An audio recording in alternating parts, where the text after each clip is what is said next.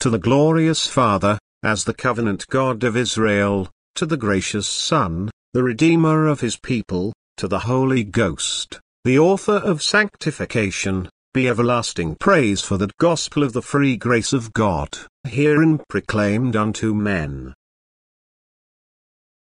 Dressing in the morning.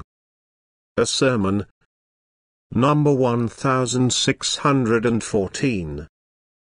Delivered on Lord's Day morning, August 21, 1881. By Reverend Charles Haddon Spurgeon. At the Metropolitan Tabernacle, Newington. And that, knowing the time, that now it is high time to awake out of sleep, for now is our salvation nearer than when we first believed.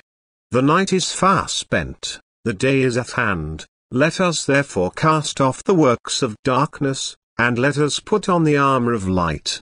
Let us walk honestly, as in the day, not in rioting and drunkenness, not in chambering and wantonness, not in strife and envying.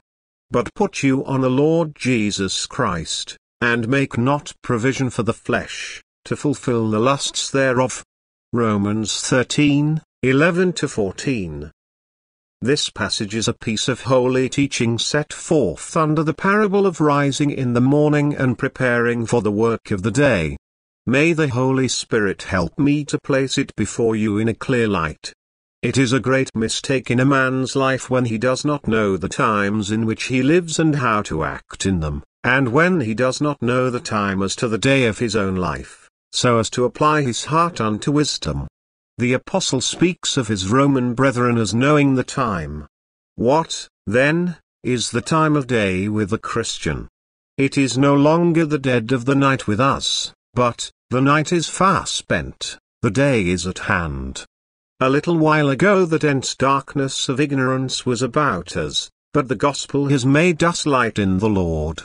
We were asleep in the gloom of sin, like a thick cloud it enveloped all our powers, but God has brought us out of darkness into his marvelous light. Some of us were plunged in despair, a night without a moon, without a star. We were without hope and feared that our future would be the blackness of darkness forever. That helpless gloom is over and we have the light of God and joy in Christ Jesus. The day star is shining upon us, the light of God that lightens the Gentiles cheers our path, and we look for a perfect day, though it is not, as yet, full day with us. Cloudless brightness is still a thing of desire and expectation. The sun has risen, but it is not noon as yet. For that we look when we shall see the well-beloved in his kingdom and wake up in his likeness. The day is at hand, says the Apostle, and that is a word of good cheer. What, then, is the time which Paul would have us know? It is the early morning, it is the dawning of the eternal day. The sun has scattered the thick darkness of nature's night. We are enjoying his first golden beams. The time of the singing of birds has come, the time of the dew of grace and of the fresh breath of the Spirit. It is not full day yet, but, still, the night has gone and the perfect day of our salvation, when body and soul, too, shall be delivered from every taint and trace of the work of Satan, is nearer than when we believed. The light and heat of day are strengthening. The darkness and chill of night are vanishing. We are getting further off from the power of ignorance, sin and despair. We are getting more and more under the influence of knowledge, holiness and hope. The Apostle would have us know for sure that the true light of God now shines, even that which will grow brighter and brighter unto the perfect day. Joy be to our souls, the Son of Righteousness has risen upon us with healing beneath his wings. Of what value is the knowledge of the time of day? It lies here. Certain duties arise out of the hour. Man goes forth unto his work and to his labor until the evening. From morning to evening and from evening to morning, again, there is a round of duty to be fulfilled, and each work is pleasing if attended to in its own season. When the shadows of evening fall, the time has come for going home, where domestic joys await us at the hearth. It would not be right for the laboring man to go home in the morning, nor seemly for him to be going out at night. Each duty has its own time of day and, therefore, the apostle would have us know the hour and be assured that it is high time to awake out of sleep. He urges us to the duties which attend the hour of rising, the hour to which we have now come. As my Master helps me, I shall endeavor, first of all, to give the morning call. And then, secondly, to preach the morning gospel. 1. First, listen to the morning call. I have shown you that the hour of the day is that in which men should rise and begin their daily service. And its first seasonable duty is to awake. It is high time to awake out of sleep. When day begins, sleep should end. The bugle sounds in the camp, awake. Awake. But are not all Christians awake? Yes, from the sleep of death, but not from other kinds of sleep. Many need rough shaking and loud calling before they will be thoroughly awakened. Beloved brothers and sisters, I speak to you upon whom the light of God has arisen and who are now delivered from the power of darkness, for you will not deny that it is high time for you to shake off the bands of slumber. You should rise from the sleep of inaction. Do not let your religion consist in receiving all and doing nothing. Work while it is called today and, as you wish to be faithful servants of your gracious Lord, be up at once. It is time for you to stir yourselves and see what can be done with the golden hours for the glory of your Redeemer's name. Go forth and see what herbs are to be planted, what weeds are to be rooted up, what part of the garden needs watering and which of the vines need pruning. Your Master's vineyard needs constant labor, for he, himself, keeps it with unceasing care. Up, then, gird up your loins and yield your bodies a living sacrifice, wholly acceptable unto God. Leave, also, all lethargy behind you. At night a man may yawn and stretch himself as he likes. But when the morning comes, good sir, have done with yawning and display energy. Look about you and be brisk, for the day will be none too long. Does not the song of the birds and the glitter of the dew bid you shake off your slumber and have done with listlessness? Oh, I hate to see some professing Christian people go about the Lord's work in such a languid way, as if it did not matter how their Lord was served. Ah me! If God were obeyed with half the activity with which the devil is served, we should soon see a change in church life. Men are wide awake when they are serving themselves. Jingle a guinea 7 miles off and they will hear it. But if service is to be done for Christ, you must put the clarion to your mouth and blow a blast as loud as the judgment summons, before you can wake men up to hearty enthusiasm. It is high time that we woke out of half-heartedness. Moreover, it is time to have done with dreaming. That is proper for the night, but not for the morning. An ungodly man's pursuits are mere dreams. He hunts after shadows, he feeds upon ashes, his weightiest business is a mere vision, a thing of nothing. You who are not of the night must not dote on the world's shadows, but look for heavenly substance. Live for eternal realities. Set about business that is real in God's sight, such business as you will think worthy of your heart when you come to die and when you stand before the judgment seat of God. Have done with daydreams as well as night dreams and come to stern matters of eternal fact. Trifle no longer. The time past may suffice you for that. Be earnest. Be all awake. Put forth all your powers, awaken all your faculties. It is high time to awake out of sleep. When awake, what is the next duty? Is it not to cast off your night clothes? Our text says, "Let us therefore cast off the works of darkness." The man who is just awakened and finds that it is morning light, must, first of all, take off the garments which covered him during the night, he quits his bed and, in so doing, shakes off his bedclothes and leaves them. Your friends do not come downstairs wrapped in the sheets which wrapped them at night. We should suppose they were seeking their graves if they did. The covers of night are not our covers by day. There must be a casting off in the morning before there can be a putting on. There is a measure of undressing before we commence to dress. Simple and homely as the figure is, it conveys a lesson which I pray you to remember. Sins and follies are to be cast off when we put on the garments of the light of God. I have known a man profess to be converted, but he has merely put religion over his old character. He has been a passionate man with bad companions, and all he has done is to carry his bad temper into a church meeting. He has been accustomed to drink more wine than is good for him, and all the change is that he drinks it in respectable company or in secret. He has taken up the scent without casting off the sinner. The rags of his lust are rotting under the raiment of his profession. This will never do. Christ has not come to save you in your sins but from your sins. Anger and drunkenness, and such like, must be gotten rid of. Christ never came that you might christen your anger by the name of warmth and your drunkenness with the name of liberty. I have heard of persons living unclean lives who have heard that faith in Jesus Christ would save them, who have misunderstood this doctrine so grievously that they have thought of believing in Christ and continuing in their evil ways. That attempt will be their ruin. Rahab the harlot was saved by faith, but she was saved from being a harlot any longer. The rags of sin must come off if we put on the robe of Christ. There must be a taking away of the love of sin. There must be a renouncing of the practices and habits of sin, or else a man cannot be a Christian.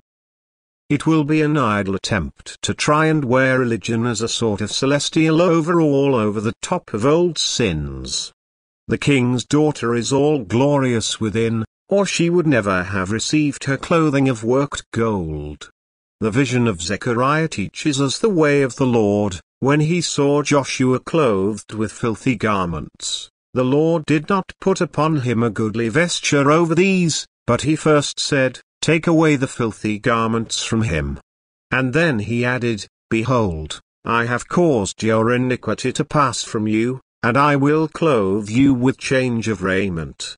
You must be cleansed in the blood of Jesus before you can be clothed in the white linen which is the righteousness of the saints. See to it that, being awakened out of your sleep, you cast off all the garments of the night. What were they? We find a list of them in the 3rd chapter of the Epistle to the Colossians. But now you also put off all these: anger, wrath, malice, blasphemy, filthy communication out of your mouth. Were we fond of the joys of the ungodly? Take them off. Did we speak things which are untrue? Cast them off. Could we sing a loose, lascivious song? Cast it off. Were we angry, morose, malicious? Put it off. Were we greedy, grasping, covetous? Cast it off. Alas, many professors are as greedy of gain as they ever were, but they wear religion over the top of their miserly rags and want you to call the churl generous, though he is as stingy as he can be. Whatever it is that is unworthy of the light of day, let us cast it off. The Apostle says, Cast off. Let the habits of your sinful nature be from now on regarded as cast-offs. Cast them right away and say, I have done with them. There will not be another night for me, and, therefore, I shall not need them. Bury them, burn them, they are my cast-offs. Let us only remember our evil habits to weep over them. Let us only speak of them to warn others and to glorify the grace of God. As to ever bringing out our ill habit and trying to put them on, occasionally, God forbid it should be so. So far we have described our getting up. First, we awake and then we cast off the garments of darkness. Now we must put on our morning dress. The believer should at once look to his toilet and array himself for the day. Let us put on the armor of light. What? Says one, armor? Why, I thought my danger was over. The darkness has departed and I am no longer afraid of thieves and robbers, for the daylight has come. Why, then, should I put on armor? Is it not instructive that no sooner do we awake than we have to put on the whole armor of God? Does it not warn us that a day of battle is coming? Brothers and sisters, you may as well expect a conflict, for it is sure to come, and it will be wise to put on your harness for the fight. Dress according to what you will meet with during the day. You are not at home yet, the land of peace is yet beyond you. Young converts think that they have got to heaven, or very near it.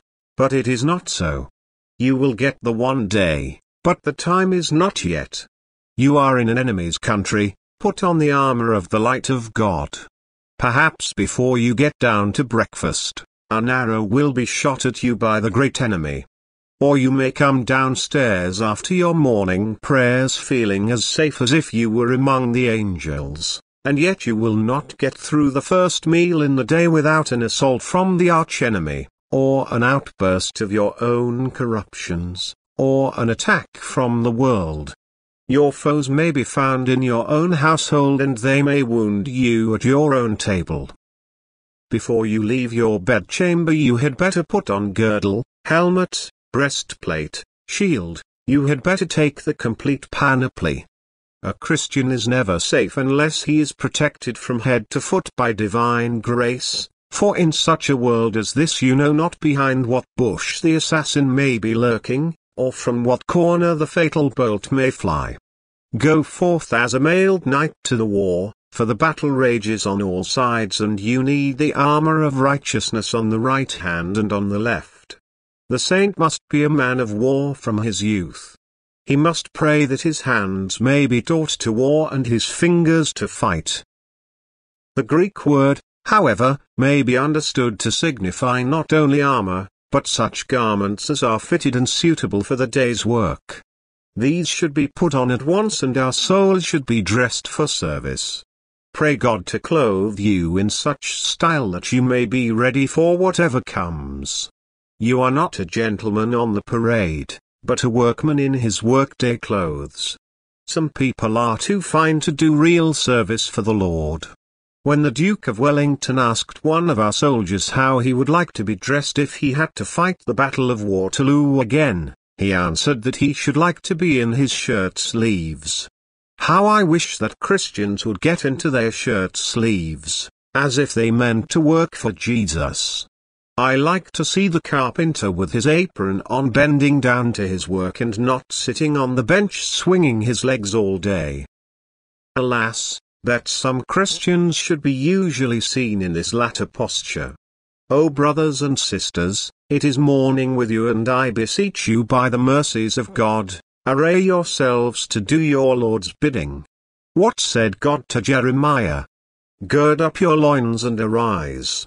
Brace your soul to action, there is work for you to do today which angels might well envy you. Go forth like a man ready for work. The Lord would have us live with our loins girt about, our lamps trimmed and our lights burning because we have come to an hour when idleness and inaction are out of place. Earnest, watchful diligence is required of us. Let us put on the garments of the light of God and let us work while it is day, for our Father works and Jesus works. Now you are dressed, what next? It remains that we walk forth and behave as in the light of God. The directions are explicit, let us walk honestly, as in the day, which means let our demeanor be such as becomes daylight. How should a child of light conduct himself? The word translated, honestly, may mean, decently, with decorum and dignity. In the middle of the night, if you have to go about the house, you are not particular as to how you are dressed. There is no person to see you, and so you will slip from one room to another in casual dress. But when you rise in the morning and come down to your day's work, you choose to be somewhat neat. You do not go out to your business slipshod and half-dressed, but you array yourself according to your station in an appropriate manner. Let it be so with you spiritually. Holiness is the highest decency, the most becoming apparel. You live in the daylight, brothers and sisters, therefore walk as one who is compassed about with so great a cloud of witnesses. Yet more, walk as one who has the eyes of God upon him, which is infinitely more. You God see me, King of kings, should I rush into your court in casual dress? Should I ask you to walk with me while I am all undressed, or wearing filthy rags which I ought long ago to have cast away? The soul's appearance should be a matter of great care. Be you clean, says God. He will not walk with us unless we keep our garments unspotted from the world. He would have us observe that dignity of spirit and conduct which are becoming in the temple of God.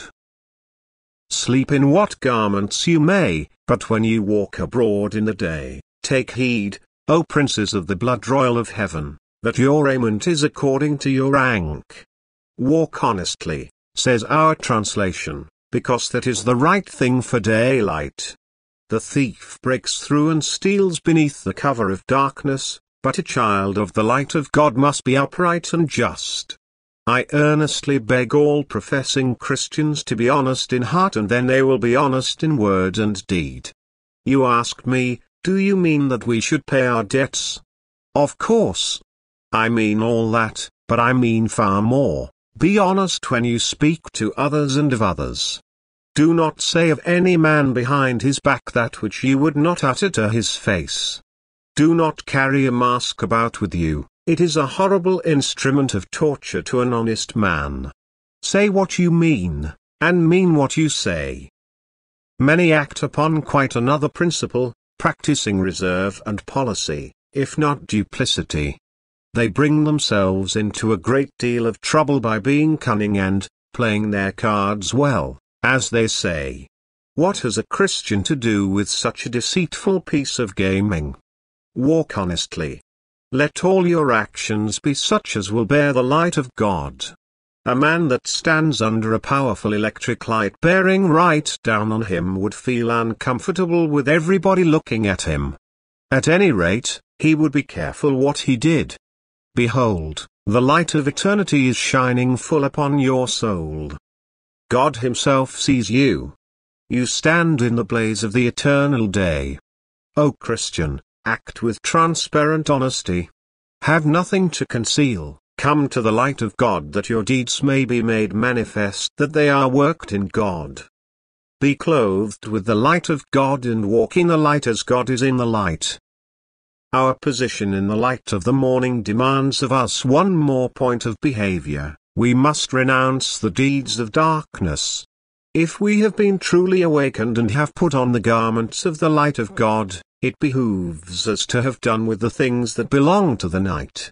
I will not dwell upon them at any great length, but I may not pass them over, since the Apostle thought it necessary to mention 3 pairs of evils with which we must have done. He mentions them because even in Christian assemblies it is necessary to denounce these things.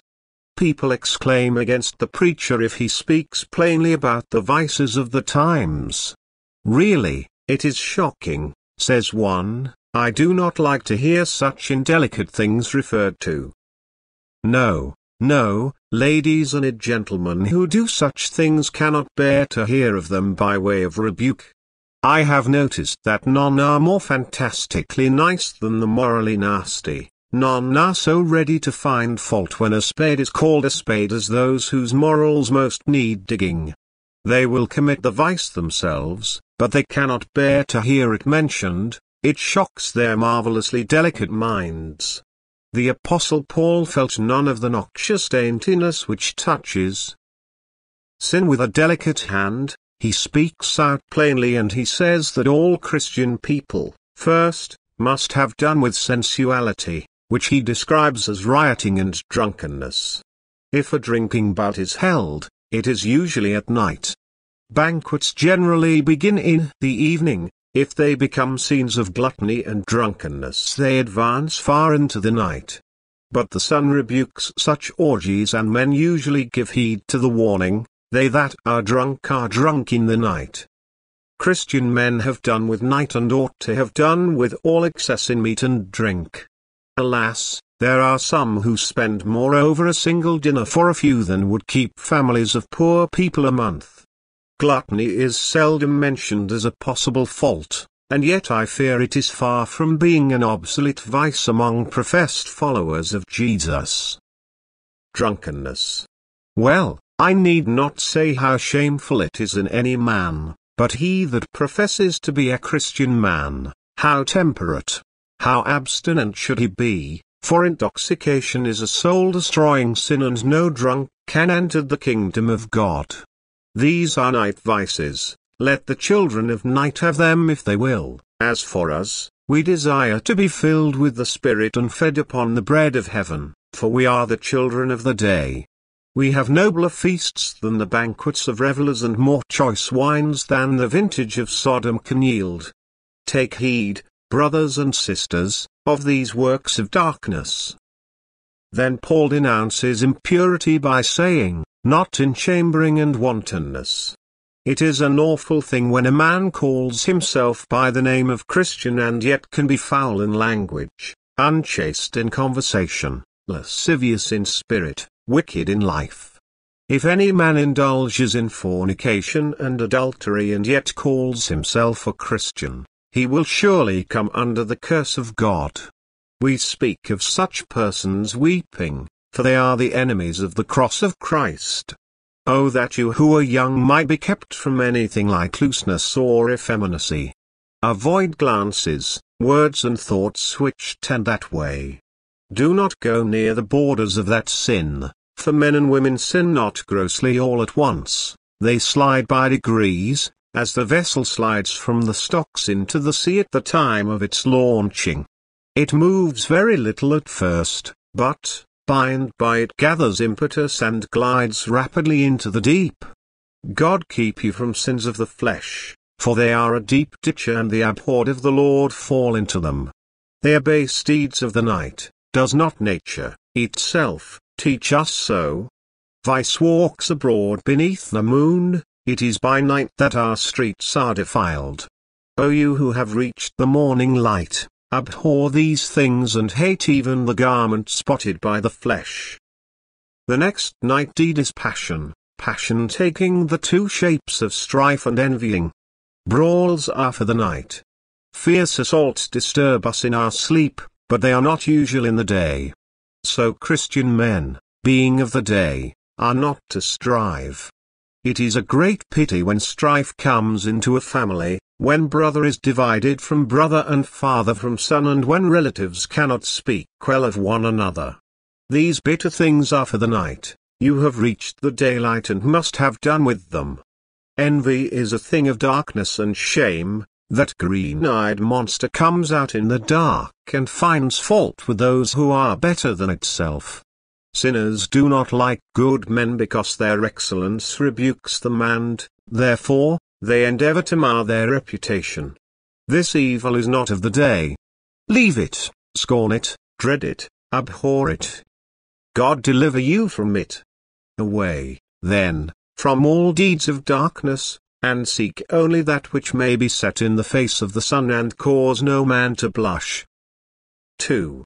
Now, I have preached so long upon things required of you that you are beginning to say, "Ah me, how much there is for us to do! How shall we ever accomplish it?" We have to wake, to cast off our night garments, to dress in suitable attire, to behave ourselves as children of the light of God, and to avoid the deeds of darkness. Alas, what shall we do? Now listen, you anxious ones. Here is something sweet and blessed for you. You shall be inclined and helped to obey in all things. Therefore listen diligently and hear, that your souls may live. I preach to you the morning gospel. Here it is, put you on the Lord Jesus Christ.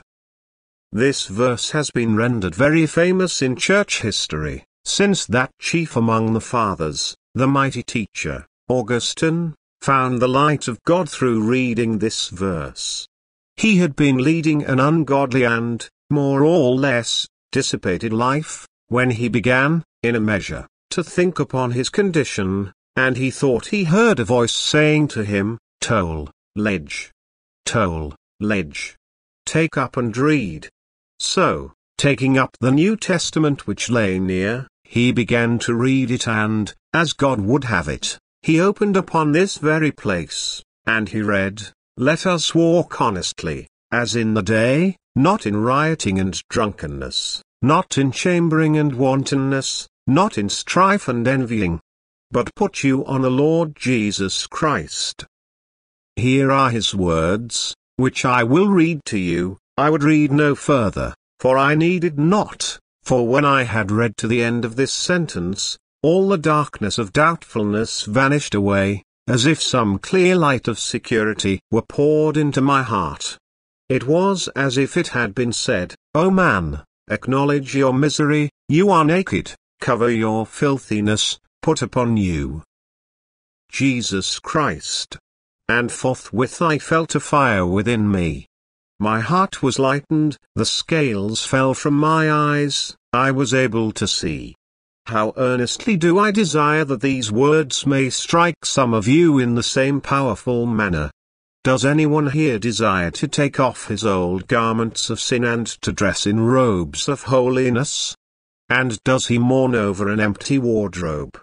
Look, here is a robe for him, put you on the Lord Jesus Christ. Did I hear one cry, You told us to put on armor, but we have neither shield nor breastplate. How can we put on the armor of light? Here is the panoply, put you on the Lord Jesus Christ.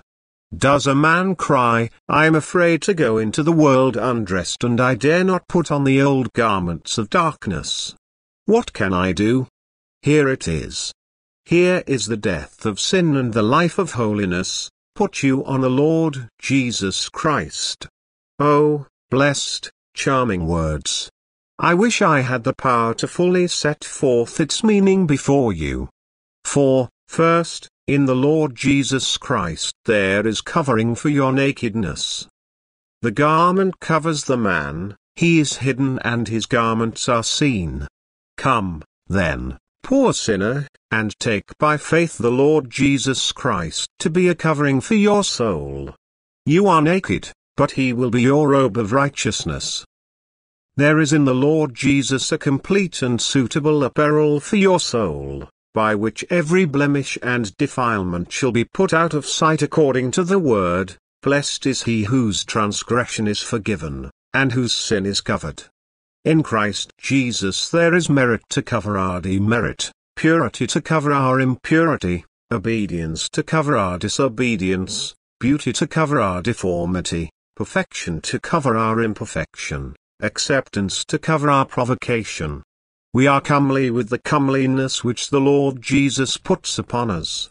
He is seen and we are hidden, or only seen in him so as to be accepted in the Beloved. We have nothing to do but to enter into Christ by faith, for, virtually, that is what a man has to do with his garments, he gets into them and so he who puts on Christ is in Christ. Christ is over him and round about him. Did a poor naked, shivering soul ever hear more pleasant words than these, put on Christ? You may do so, for the Lord commands it. Was there ever a sweeter message? You, poor soul, just awakened out of sleep and startled into saying, What must I do to be saved? Here is Jesus set before you. He is perfect in righteousness, matchless in holiness, unrivaled in beauty, and you may put him on and stand clothed in that righteousness and beauty. I hear you say, I see him, but how is he to be mine? He is yours by God's free gift, put him on. You have not to improve upon him, or add to him, or embellish him, but to take him as you take your coat and put him on. There he is a robe that delights to be worn. Myriads of souls have tried this garment and it has been exactly suitable to everyone out of all who have put it on. This is all you have to do, put it on, and that the Holy Spirit will help you to do.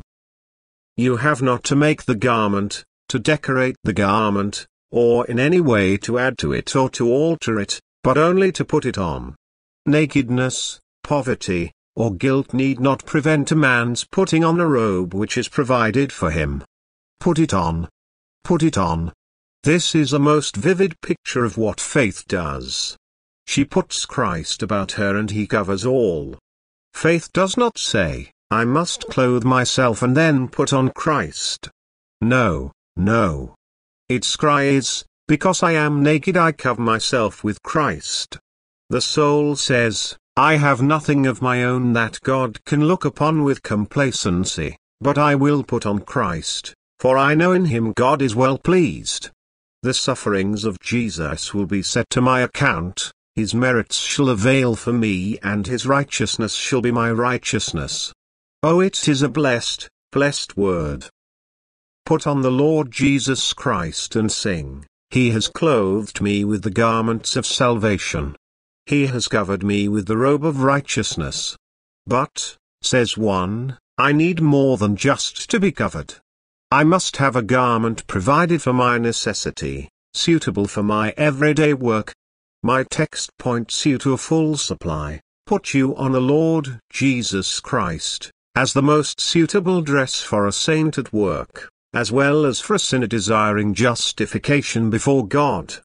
As we have already said, a first necessity is to awake, and truly none can lie and dream after they have once beheld his glorious robe, they are eager to obtain it.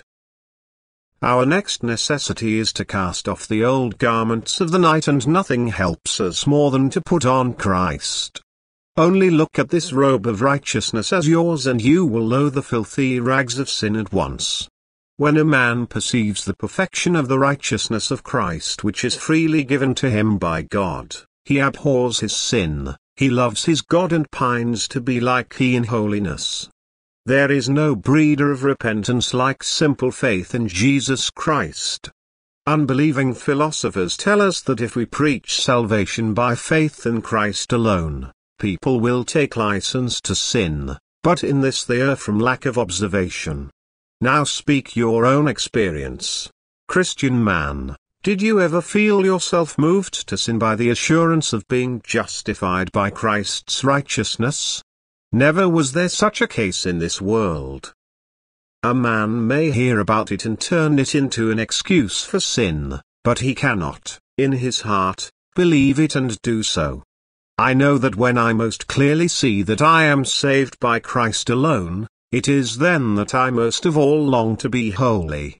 I never follow after personal righteousness so eagerly as when I know that my righteousness comes wholly from the Lord.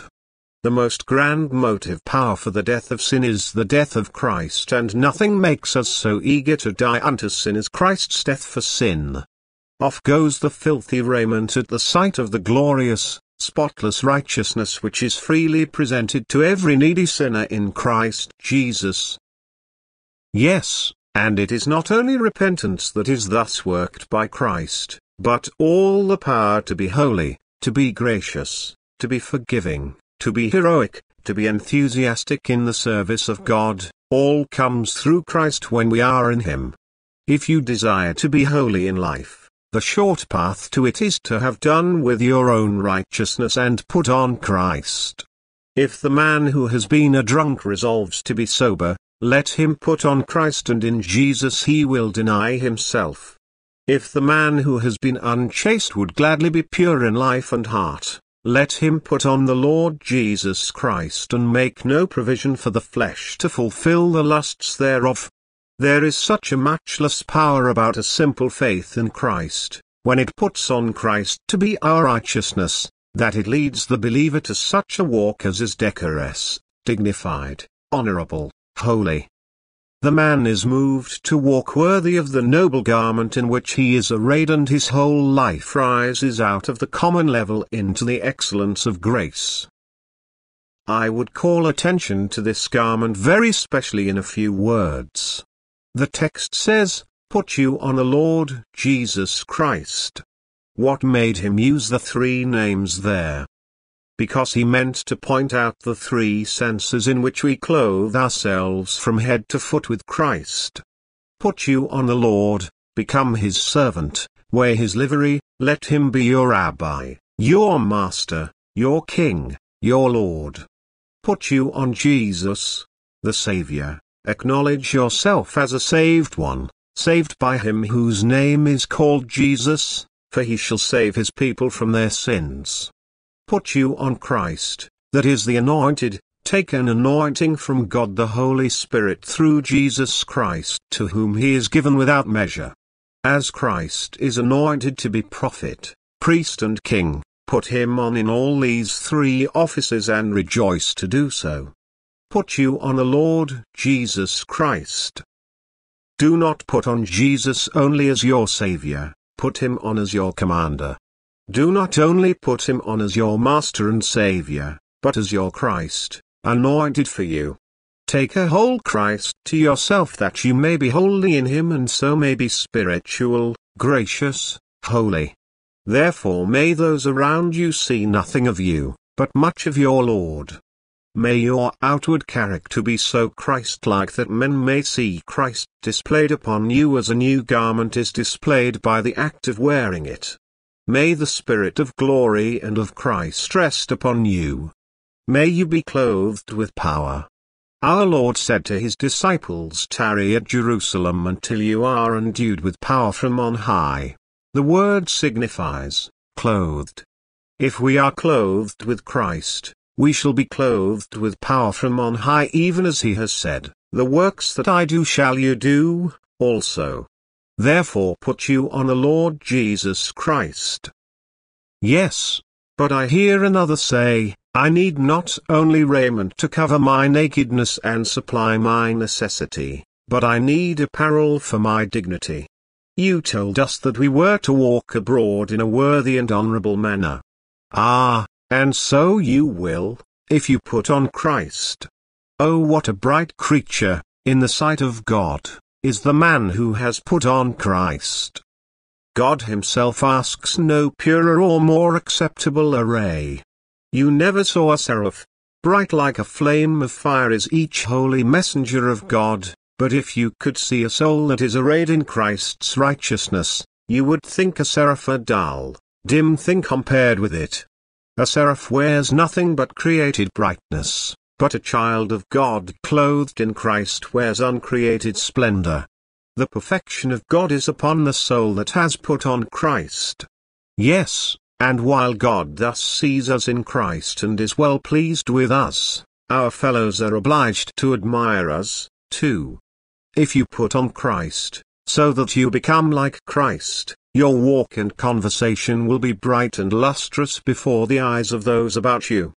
They, perhaps, will not like it, they may even hate you for it, but they will not be able to do otherwise than acknowledge your excellence. He who lives in Christ lives a charming life, which, by its loveliness, commands the homage of onlookers. Put you on the Lord Jesus Christ. Oh, you that deck yourselves out with jewelry and ornaments, how much more lovely and dignified you would become if in all your carriage and conversation, by sacred gentleness and love, by holy zeal and unswerving decision for truth, you put on Christ. Yes, says another, but you have forgotten part of your sermon. You said that now we were awake we were to put on armor. I have not forgotten, for Christ is armor for our defense, therefore put on the Lord Jesus Christ. Here is a coat of mail for you. The man that does as Christ would do, thinks as Christ would think and lives as Christ would live, makes Christ to be all in all to him and, therefore, armors himself with Christ. Thus he is made impervious to the shafts of the enemy, and amid the darts of temptation or the arrows of slander he may abide unharmed. The Lord is our defense and the Holy One of Israel is our King. Yes, says one, But you told us that the day, when it was once up, would never again darken into night, but brighten into a perfect day. It is even so, and here is raiment provided for our expectancy. We may expect to meet with years of mingled conflict, service and suffering. Put you on the Lord Jesus Christ and you will be prepared for all weathers, fair or foul, and for all conditions and requirements. This garment will never wax old, it will last you all through the desert, and, what is more, it is suitable for Canaan, and you shall keep it on forever and ever. We need a garment that we can wear in all the events which will happen in the awful future, the endless future. It is on this account that I press home the words of my text, put you on the Lord Jesus Christ. Our Lord is a fit robe for life and death, for time and for eternity. I expect to battle till I die. Here is my armor. The integrity and uprightness which I learn of Christ will preserve me. I expect in death to rise out of this lower life into a higher one, and when I reach that higher life, that glory life, I shall require a garment, and I shall find it in my Lord. I cannot have a better garment than the Lord Himself, and there is a wedding coming on. Every believer expects to be married to his Lord. Then, dear friend, you must certainly have a wedding garment. How can you go in unto the marriage feast not having on a wedding garment? And here you have it, put you on the Lord Jesus Christ.